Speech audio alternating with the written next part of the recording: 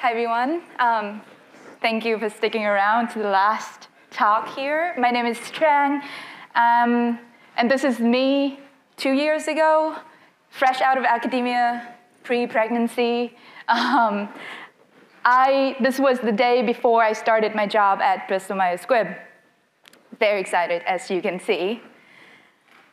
Now, like with many new jobs, my first weeks were filled with training and orientations and getting to know my new coworkers, familiarizing myself with everything else in the organization, which left me feel like this a few weeks later.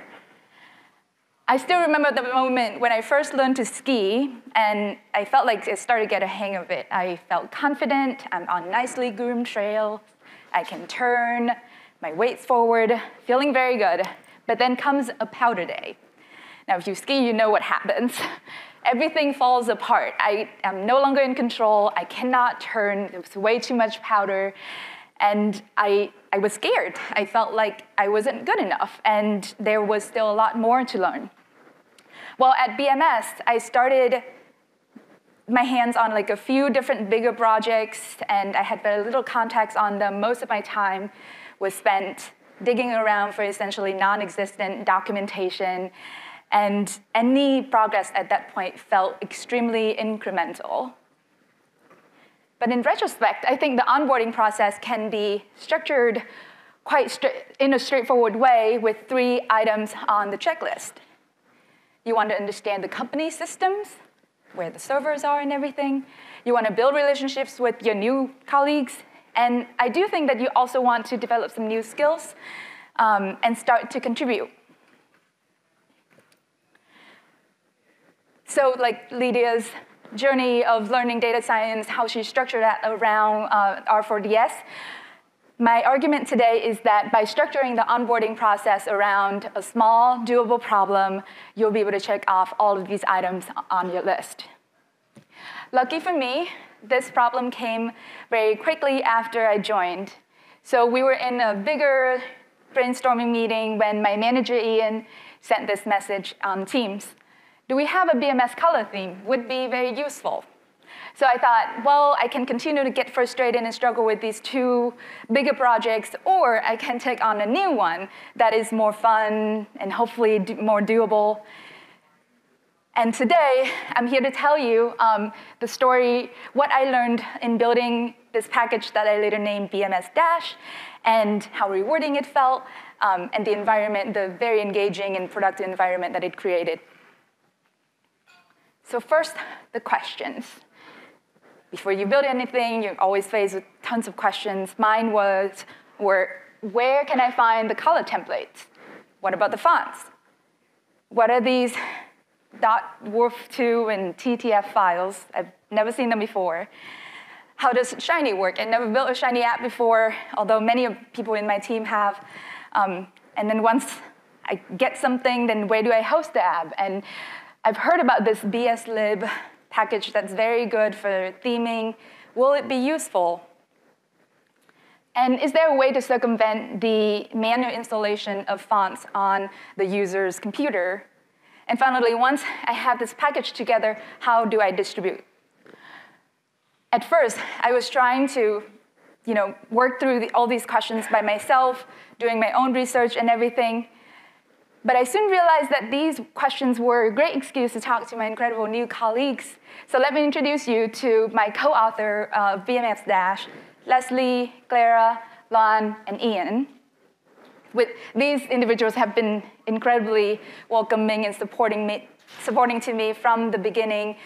When I first joined, they would answer every single question I had from, where's the branding information store, or how do I ignore this file when I deploy my Shiny app? And also these questions, so instead of in our one-on-ones, instead of going through these small talks and ask about, how was your day, what did you do during the weekends, I had these real questions that they can answer, and they were great starting points for our conversations. I was surprised to learn that at BMS, we actually used a lot of Posit products before it was called Posit Team.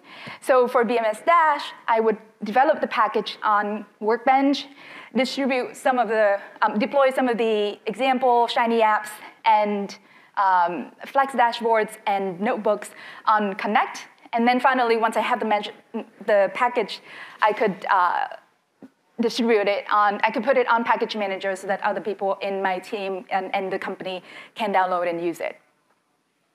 I also learned about the Jira ticket system, Confluence pages, and how to set proxy when I'm on VPN so that I can download the R packages from CRAN, because somehow BMS blocked that.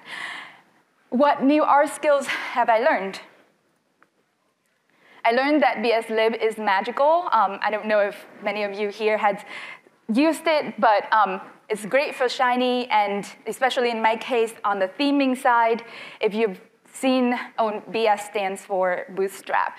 If you use this function BS theme preview, what it will do is spin up an example dashboard for you. In here, you can choose what theme you like, the colors, the fonts, and once you're done with all of that, all you need to do is close the app, and what bslib would give you is this snippet of code that you can basically copy and paste into your theme argument in your Shiny function.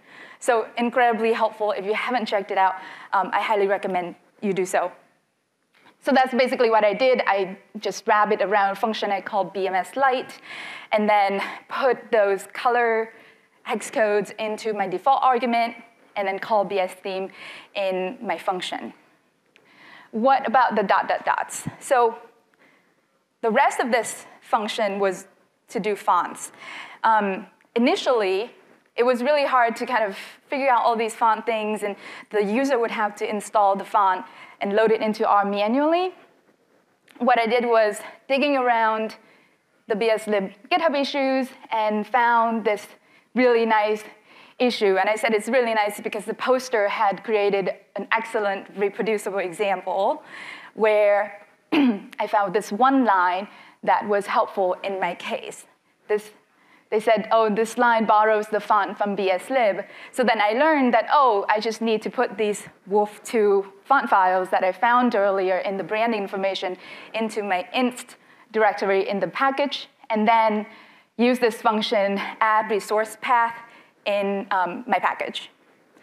So that's what I did. Put it into onload, and finally, another tidbit here is that you have to use sysfont, the package, to add the font into your environment. So in this case, the font that we have is BMS Humanity. All right, so with all of that together, now all the user have to do is to change theme equals BMS Lite, and then you would get an app that looks something like this. You would have the BMS signature, passion purple, and also our BMS Humanity font. And I couldn't capture the entire screenshot here for obvious reasons, but hopefully you can have a feel of what it looks like. I also added a few different functions for ggplot theming. So for example, this is an example plot using the default theme, but once you add scale fill BMS and theme BMS, it would change the color to use our own colors, the BMS colors, and then using the Humanity font again. I learned, so this function is show BMS colors. I find it incredibly helpful. I sort of stole this from my friend Jake Riley at the Children's Hospital of Philadelphia when I saw his talk. But yeah, just a great, he's done something, internal package for CHOP as well. But I think this is a great way to show, especially with the new RStudio IDE, you can see all the colors and everything, so that the user can kind of pick which colors they want, and they don't have to go dig deep into any documentation for, oh, what colors should I use if I want this to be kind of looking like BMS brand. OK, one last tip on bslib. So with all of that, your DD data table, if you use it in your app, which we do a lot in our organization, it may still have this default blue when you select a row. And if you like me, that's really annoying, like this blue in the middle of all the purple. So to change this color, however, you can use BS add rules to add a little bit more sass into your app. So this just speaks to kind of how customizable bslib is. And finally, just a warning is to watch out for different Bootstrap versions. So make sure to kind of try to pass through that version argument, because you may have a different Shiny app and different with different versions. So if the user wants to use a different version, they can do so. All right, so I'm now happy. I think all of my skills have kind of improved a little bit in R, but also some of my new relationships, I've gotten a handle of, I've gotten some understanding of the company's internal systems. There was still a lot more to learn, but I was happy to know that the package was used right away, and it's still being heavily used today. Very exciting to see any new app that comes out that have this BMS Dash theme. I'm a huge fan of packages because of all of these advantages that it gives you. You can read more on about advantages of internal packages in this amazing blog post by Emily Reeder. Some of the ideas for creating starter packages, if you're a new hire, is to create a package to connect to databases or perform some simple imputation missing values, of imputation of missing values, or common visualizations or data aggregations. But it doesn't have to be a package. If you're a new hire, you can just add more to the documentation, or if the documentation doesn't exist, create some, put it in a notebook, deploy it on Connect, make it visible for other people to use. You can create setup guide, how to set up your VS Code to work with R in this EC2 instance. Or you can make benchmarks. So this is an example notebook written in Corso by a recent hire in our team, Jonathan Trang. And as you can see, it uses BMS Dash. And actually, it's not just BMS Dash, but BMS Dash for Corso, which my colleague Jimmy here made as an extension to BMS Dash. And so yeah, just by kind of working through this, I think Jonathan put this together maybe in less than a week. He learned Corso, he learned Connect, and kind of how to deploy all of this document. And by the way, he's a Python programmer. But we love Python at BMS too, and in this particular instance, he was trying to compare the speed in data wrangling in pandas, polars, and modern. So all of that is to say, I think focusing on a small problem is really, really valuable. The success of BMS Dash, I think, is not the end of the story here. I like to think that it's the start of a culture of knowledge sharing in our team and beyond in the department as well. So we have BMS Dash. I eventually pulled some of the theming for ggplot out to a different package I call BMS PAL. We have Potent for dose response analyses. So now scientists don't have to kind of copy code here and paste it there.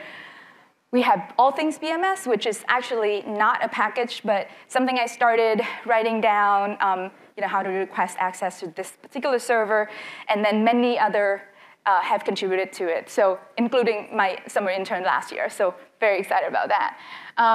Jimmy also started BMS Connect Widgets, which is a package to track user stats on our deployed documents. Okay, so my call to action for you today is that please be welcoming. If you have a new hire on your team now or soon, please invite them to contribute to your existing project. Using the hashtag #GoodFirstIssue is a really good idea to do so they know where to look. Be kind and flexible and patient. They still have a lot to learn, and so don't make them contribute to something so big and expect results right away. If they contribute to your packages, give bravos, give authorships so that we can all build together. And don't get me wrong, I think everyone on the slope will have to fall once in a while in order to learn. But my hope is that together we can help each other fall a little bit more gracefully. Thank you.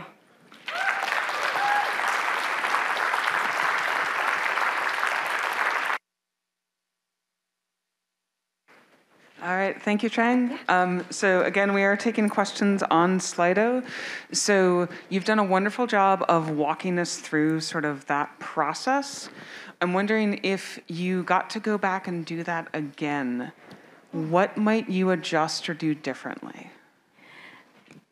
That's a great question. I think maybe just talking to more people and don't afraid of get networking, like Lydia said. Yeah, because it was, when you started, you feel like everything is so new and you don't know where things are. And so it took me a long time to kind of figure out all this information. But yeah, I think your coworkers are there to support you, so just get talking. Yeah. Fantastic. Let's thank Lydia again. Thank all of our speakers.